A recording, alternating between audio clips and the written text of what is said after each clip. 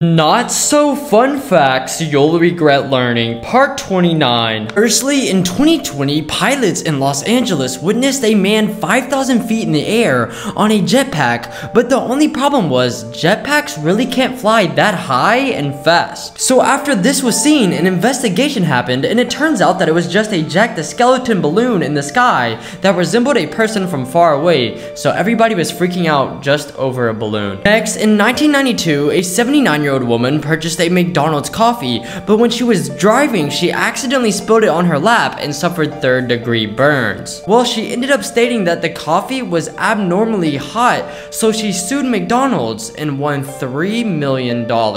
Now, in 2009, a man in California took his life on his own balcony outside.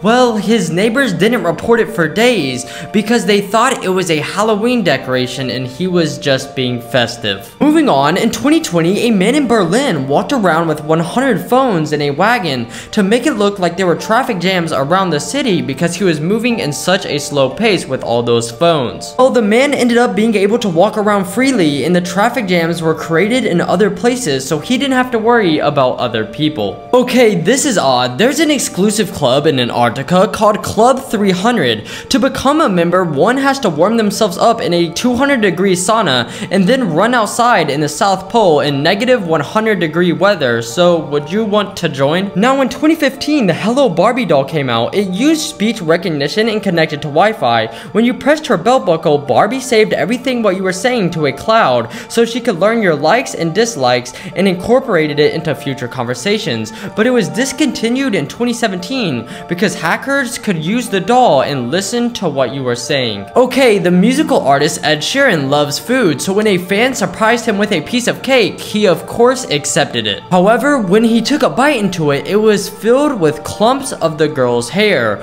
This is why you don't accept gifts from strangers. For years, there's been speculations going around on the internet that the Teletubbies is based on a true story about a kids asylum in Bulgaria. Supposedly, the purple Teletubby was based off a boy named Toate who had to spend the nights outside because he was mischievous, and from this, his body turned purple. And the yellow one was based off someone named Lala who had a face deformity which made it look like she was always smiling. The green one was based off somebody named Donka who got extremely sick, which caused her skin to turn green. The red one is based on somebody named Paulina who fell asleep close to a fireplace and accidentally caught on fire and passed away. I mean, if this is true, I will never see the Teletubbies the same again. Finally, according to a Japanese legend, if you have senpaku eyes, meaning you have white below or above your iris, you have the chance of dying early. I mean, this is just a legend and a superstition, so it's not totally accurate, so don't freak out.